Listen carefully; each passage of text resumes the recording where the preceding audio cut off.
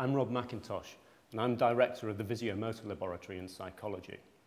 When we think of hard problems that the brain solves, we tend to think of intellectually strenuous activities like chess.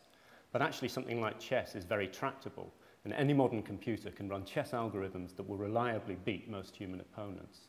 But surprisingly, we're a long way off being able to build artificial systems that could reach out and make a chess move with anything like the skill and reliability of a normal human.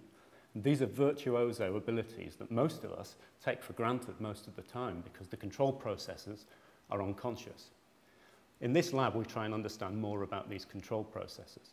So the experiment that Sebastian's performing here is an experiment in which he's reaching out and pointing to dots projected on the surface in front of him. And we monitor his eye movements and his hand movements when he does that and reconstruct them offline to analyze them in detail. And we complement this work with research in people that have had damage to the brain in order to understand which brain areas are involved in eye-hand coordination.